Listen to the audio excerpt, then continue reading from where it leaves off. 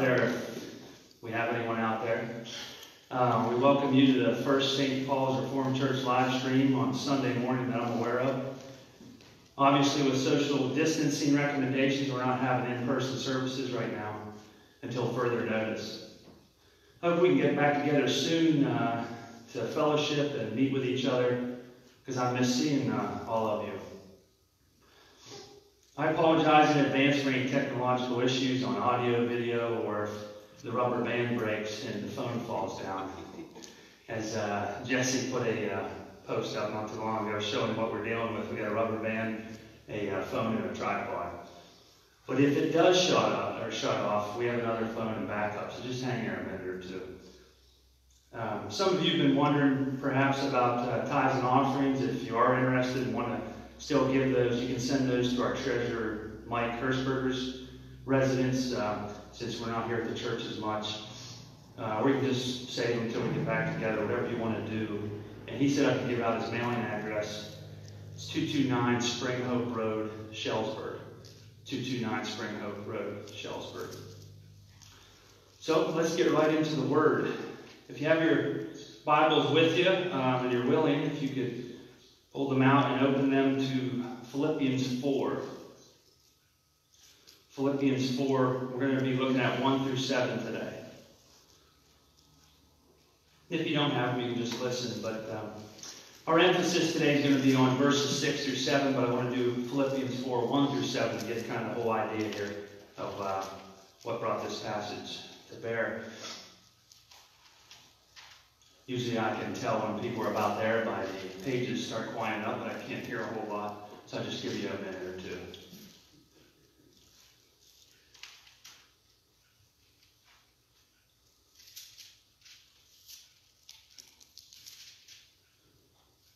It's kind of weird preaching to a phone here, so bear with me.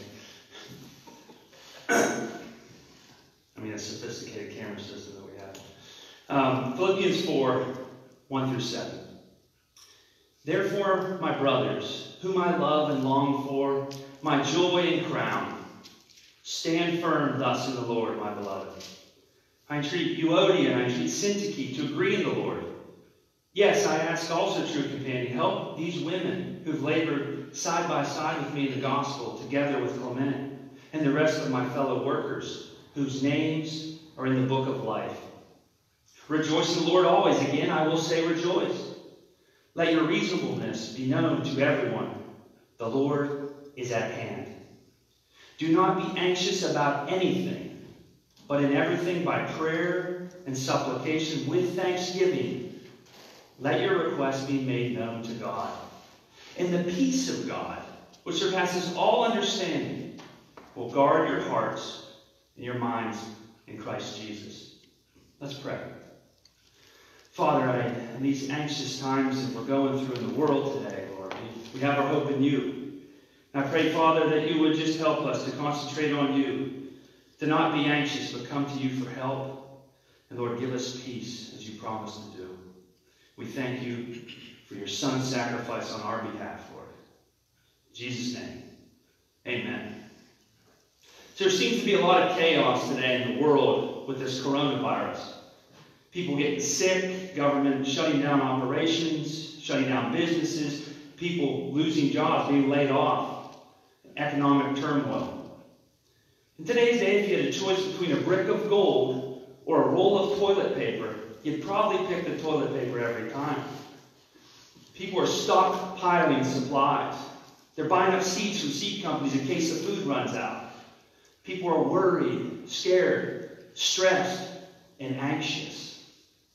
A new poll I just saw shows that 40% of Americans are anxious about getting the virus and either becoming seriously ill or dying. 40%. 62% of Americans are anxious about a loved one getting this virus. And then 57% of Americans are concerned that the coronavirus will negatively and seriously impact their finances. So the conclusion from this is, right now, people are anxious. But how should we react? How should we respond to these situations in our world as Christians? Does God tell us anything on how to prevent and deal with worry, stress, and anxiety? Is there any hope for us? In today's passage, we're going to see that God, through the Apostle Paul, gives Christians great hope in times of anxiety. We're going to see that God does not want us to be anxious about anything. Instead, we're to pray to Him, and when we do, He'll give us peace. Do not be anxious. Pray to God, and He will give us peace. So let's start with do not be anxious. Look at me in verse 6, please. It says, do not be anxious about anything. Paul tells the church at Philippi he doesn't want them to be anxious about anything, to worry about anything, to let anything stress them out. But God, what is anxiety anyways? I looked it up, and one dictionary says it's a state of mind where one's concerned about something or someone. It also, another one says, it's an uneasy feeling of uncertainty, agitation, dread, or fear. Boy, we can see that nowadays, can't we? And Paul didn't want the church at Philippi to be anxious. Why does Paul say this? What brought this up for Paul to write this in Scripture? Well, something we have to keep in mind here is that Paul wrote this letter from a prison in Rome. Confined to a prison cell, not knowing what would happen the next day to him, he had to have at times been tempted to be anxious. It had to have crossed his mind sometimes to possibly worry. But not only that, he says that the church of Philippi is struggling with disunity, as we see in verse 2. That these two women, Euodia and Syntyche, were not getting along. They were fighting. And Paul loved this church, and he wanted nothing more for them to grow in their service and love for God, their service and love for others. But disunity and division and fighting with each other and anxiety, it gets in the way of all that. And these women who were fighting, they must have been anxious. This church that he was writing to must have been anxious, and Paul wanted to help them. And by the grace of God, Paul knew how to prevent and to fight anxiety. And he wanted them to know, and we can be helped by this today as well. But what's wrong with anxiety anyways? I mean, deep down, we all know we don't want to be anxious. It's not desirable for anyone to be anxious. We shouldn't be anxious. We know that. I mean, you've probably heard the statistics showing that somebody who has a stressed out life, that's really anxious most of their life, they have a decreased length of life compared to somebody who isn't as stressed.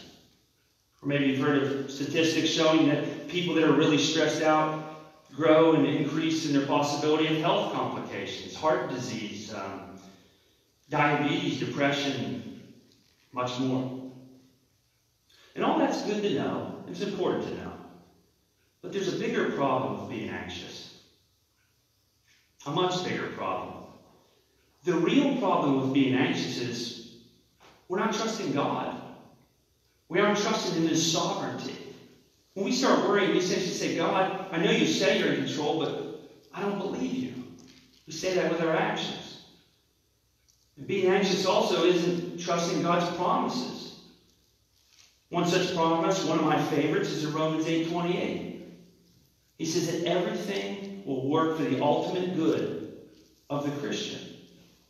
Not that everything's going to be warm and fuzzy, but that even through the worst of circumstances, He's working it for our good. But when we get anxious, when we worry, we're saying, God, I don't believe you. I don't trust you. I don't trust what you tell me. And brothers and sisters, that is good. It's sinful. There are many scriptures that talk about the need, the benefit, the obligation for us to trust God. I mean, think about it. The only one that we can completely trust all the time, that will never let us down, will always be there for us, is God. People fail us, but God cannot fail us. It's an impossibility for Him to fail us because of His good character. But even though that is true, we still struggle with being anxious, don't we? I mean, do you get anxious? Do you ever worry? You ever get stressed out? I do. Stressed out getting this set up today. I mean, do you ever get stressed out getting in arguments with people like Euodia and Syntyche, or sometimes the reason that we do fight with people is because of our anxiety causes rifts in relationships. But we don't just get anxious in disagreements with people. We get anxious all kinds of things, all times of life, don't we? I mean, what about the things in the world right now that we're going through? People are afraid of catching this thing. The government shutting down businesses and jobs. I mean, I just read about a seed company had to shut down their operations on their website because they got this influx of orders and they had to shut it down just so they could catch up. They couldn't take it anymore. People are freaking out right now. They're stockpiling. They're worried. These are trying times. These are worrisome times. These are stressful times. And these are anxious times. So whether you're in prison like Paul or you're free, whether you have disagreements with somebody or you don't, you're probably struggling at some point with anxiety. So what does Paul tell the church at Philippi to do, and us to do, instead of being anxious? I mean, it's one thing simply to say, don't be anxious. It's another thing to give somebody the solution to not be anxious. And thankfully, Paul gives us the remedy, the treatment, the cure for preventing and fighting anxiety. And what is it? It's prayer. Prayer. Look with me again in verse 6. He says, do not be anxious about anything, but in everything by prayer and supplication. With thanksgiving, let your requests be made known to God. What's the remedy? Prayer. Paul's emphasis is that prayer is really, really important when dealing with anxiety. It's absolutely critical. And there are two things we need to know about prayer when dealing with anxiety. One is that we're to thank God in prayer. The other is that we're to make requests to God in prayer. To thank God in prayer and to make requests to Him in prayer. So let's look at those. We'll start with thank God in prayer. Again, in verse 6, towards the middle, it says, with thanksgiving, let your requests be made known to God. Now, normally when most of us think about prayer, we think about asking things for God, or from God. So it's interesting here that Paul says about being anxious, he mentions thanksgiving. And why does he do this? Well, one reason might be because when you're anxious, you're worried, you're stressed out, you don't often have a heart of thankfulness. They normally don't go hand in hand. It's almost the opposite. When we're anxious, we're so consumed with ourselves, our problems, our wants, focusing on these issues that are making us anxious. And when we pray to God and give Him thanks for all that we do have, it sets a tone in a whole different direction. Away from what we don't have or the problems we do have, away from the negatives, and it sends our mind on the positives, all that we have from God and in God. And that can zap anxiety out of us really quickly. More importantly, thanking God, it glorifies God. When we're anxious, we're not giving Him glory because we're not trusting Him. On the other hand, when we thank Him, we're giving Him praise and we're giving Him glory for all that He's provided to us. So picture this. It might be you. Someone's stuck in their house with these governmental recommendations. You're self-quarantining. Maybe your job isn't considered essential and they've closed down. You're watching the news. You're watching Facebook updates. And you're just hearing all this thing about the virus is spreading and it's really scary and don't take it lightly. And the more news you watch, and the more freaked out you get. And then you start thinking, when do I get back to work? What if the money dries up? And you get more anxious. But instead of freaking out, you say, I'm going to pray. I'm going to thank God. You start thinking, wow, God, with all this uncertainty in the world right now, I have a roof over my head. As the rain comes down, I'm warm and dry. You think, wow, God, I have a family who cares about me and friends who care about me. Thank you for them. You think, wow, a lot of people getting sick and you've protected me. Thank you, Lord, for your mercy on me. Or you think, wow, if I do get sick and get really bad, that the worst that can happen is I come home with you forever in heaven in utter bliss. To live as Christ, to die as gain. Thank you for your mercy on me. Thank you for what you've done on the cross through your son Jesus for me. Thank you. And a thankful heart, it changes the tone right away, doesn't it? It settles your heart down a little bit. It puts you back into proper perspective, in the mode of trusting and glorifying God. I mean, think about all that you have. It could be many things. It could be material possessions, your house, your car, you name it. It could be your family or friends. Like I just said, it could and it should be what you have in Christ Jesus. You see, Paul, at the end of verse 7, he says these things he's talking about here are in Christ Jesus. Paul's main emphasis isn't on our material possessions, although we should be thankful to God for them and give him praise. The emphasis here isn't on our family and friends, although we should thank God for them and give him praise for that. The emphasis here is on Christ Jesus. All that we have in him. We should be thankful that our sins are paid for on the cross 2,000 years ago by our Savior, Jesus Christ. In Christ Jesus, he says. That we have heaven to come when we die, and we're in a relationship with him here and now. We have so much to be thankful for in Christ Jesus. Material possessions can be taken away from us. Family and friends, we can lose them. But we'll never lose Christ Jesus. He's the rock who stands firm through everything. And that's what it's all about. But Paul also goes on, he says we're to make requests to God. We're to ask God for things. We're to ask him for things to help in anxious times. When we're getting stressed and when we're getting worried. Look with me again, and this is at the end of verse 6. He said, with thanksgiving, let your requests be made known to God. What's stressing you out? Go to God with it. Ask him for help. Make requests to him in your time of need. He's standing at the ready, waiting for you. I mean, listen to how Peter talks about going to God with our anxieties in 1 Peter 5, 6 through 7. He says, humble yourselves, therefore, under the mighty hand of God, so at the proper time he may exalt you. And here's the key. Casting all your anxieties on him, because he cares for you. He's not just wanting you to go into prayer to him as some kind of procedural thing. God cares for you. God tells us to cast our anxieties on him because he cares for us. That situation you're going through right now that you're worried and anxious about, he cares about it and he cares for you. You worried about this virus? He cares about this and he cares for you. Job situations and government shutdowns, he cares about this and he cares for you. Or maybe you're work for a food producer and they're shutting you down. They're putting you in overdrive to try to get these shelves stocked. You're working long hours on top of trying to take care of the family and you're getting anxious. You just don't know how you can handle all this. Some days you feel like you're going to fall over. You're exhausted. He sees it. He cares about it and he cares for you. Or I know some of you work in the healthcare industry. You're on the front lines of this battle.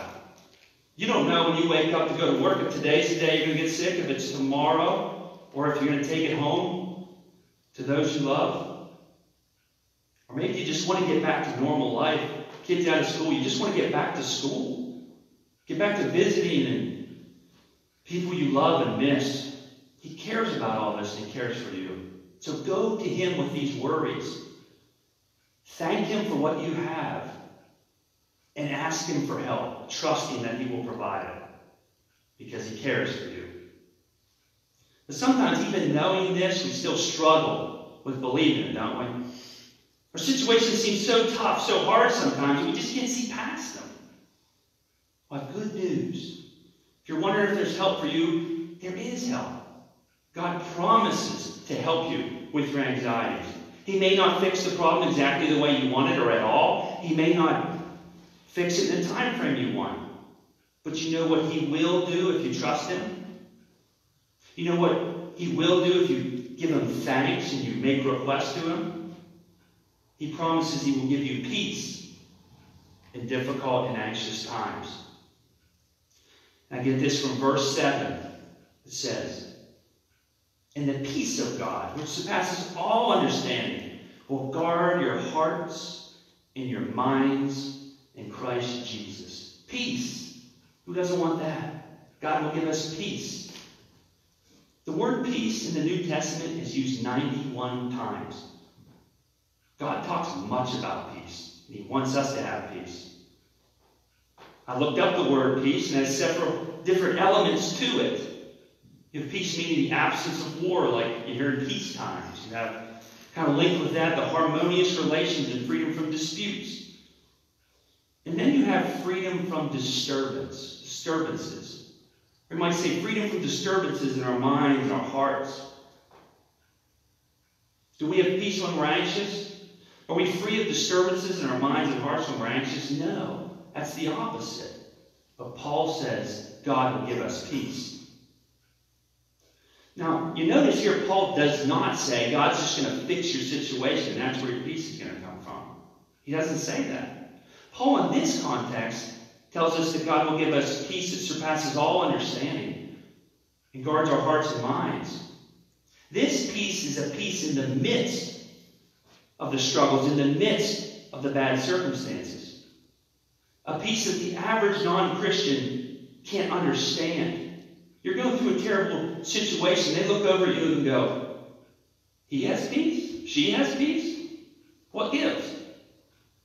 We can have peace in the midst of a food shortage. We can have peace in the midst of having a virus. We can have peace in the midst of the worst times of our lives.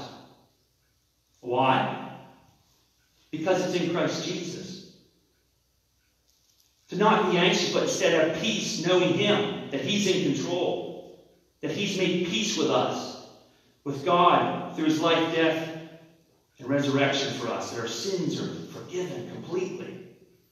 These truths do not change, no matter what our circumstances are. Even though our circumstances, they might change. I mean, think about it. What can really happen to us as Christians? Our sins are paid for. They're gone. We're no longer enemies of God, but we are His sons and daughters have been adopted into His family, and He cares for us. And if you wonder, does God care for me? Look at the cross. Look, 2,000 years ago, Him hanging on that cross, that bloody cross, bearing the wrath of God we deserve, so we would never have to bear it. An eternity in conscious, eternal torment in hell, gone, completely paid for by our Savior. For those who put their faith and trust in Him and what He did. He cares that much for you, brothers and sisters. Trust in God. Go to Him. Thank Him. Make requests to Him. And He will give us peace in difficult times. But maybe you're watching this and you think or say, I'm not a Christian. If that's you, the Bible says that you aren't at peace with God. It actually says that you're an enemy of God. But the good news is that Jesus has paved the way for you to have peace with God. Jesus lived a sinless, perfect life, obeying God the Father in every way, where we failed God in every way and sinned against Him. Then He went to that cross to pay for our sins, bearing the wrath of God, so you would never have to. Jesus purchased our peace with God, and it's a gift to all those who would put their faith and trust in what He did. It's not for everyone, regardless of what you believe, though. The gift of forgiveness is only for those who repent, who turn to God and believe the good news of the gospel of Jesus Christ. Jesus said, I'm the way, the truth, and the life. No one comes to the Father but through me. He's the only way. You can go from war with God, from on your way to hell forever, to peace with God, and on your way to heaven forever. You can go from cut off from God in this life, no relationship with Him, to a relationship with Him here and now, where He can give you peace through difficult times. So please believe the good news. So we've seen today that God does not want us to be anxious about anything. Nothing at all. That He wants us to go to Him in prayer, give Him thanks, and make requests to Him. And He will give us peace then. These are trying times, brothers and sisters. These are anxious times for a lot of people, even us Christians. But they don't have to be. If you're struggling with anxiety, don't. Go to your King, and he will give you peace. A peace that is in Christ Jesus. Let's pray. Lord, we thank you for your promises. We thank you for the peace you give us in Christ. You thank you for making peace with us through your Son. Lord, I pray for all those out here hearing this and that will hear this. I pray you draw them to yourself and give them peace for these difficult times, but not only that, when this thing passes, for the rest of our lives, because we go through it all the time, as you know, Lord. We go through anxieties. Please help us fight this with peace from you. We pray in Jesus' name. Amen. So people of God, please receive his blessing. The Lord bless you and keep you. The Lord make his face to shine upon you. The Lord give peace to you. The Lord lift up his countenance to you. Give you peace. Through Jesus Christ our Lord, the Prince of Peace. May you be blessed, and I thank you for tuning in, and we can't wait to get back with you here at church and be able to fellowship again. If you have any prayer concerns, requests, you can either post them on our timeline on our Facebook page, or if there's something you don't want everyone to see, just send us a message on Facebook, and we'll try to pray for those throughout the week. And also, we'll try to keep you guys updated on Facebook when we'll be meeting again. We'll monitor this situation. So may the Lord bless you and keep you. Amen.